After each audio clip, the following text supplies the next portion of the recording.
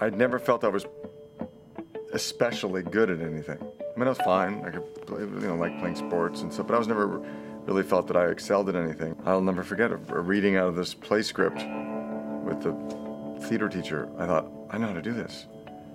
I know how to do this. I had a lot of anxiety as a young actor, coming from such a famous showbiz family. It was sort of a lot to live up to. So I was originally, really drawn to the theater. I wasn't so interested in movies. There was a subconscious thing of needing to figure out who I was as an actor before I went anywhere near Hollywood.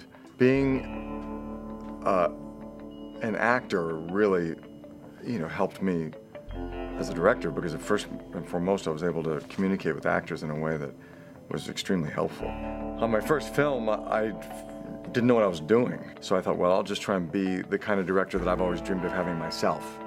So what kind of director would I want on a set? So I just tried to be that. I can watch an actor's performance, and if they're getting off track, I just put myself in their position and go, what would I need to hear as an actor to get myself back on track? So I can kind of go through that thought process, which is very helpful. I'm always drawn to a movie, a script, because of its themes. What is it about?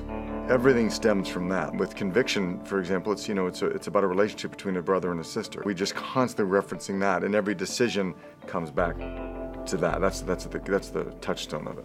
What you really need to have your attention on all the time is staying creative and doing work. So you have to constantly be self-generating. It keeps your creative juices flowing so that when opportunities do come your way, you're in flow. Every time you have an audition, you're looking for the moment when you go, oh, I have a point of view on this character. I know what I want to do with this. I kind of feel where this lives in me. If you're not at that stage yet, what you're going to be doing is walking in going, what do they want?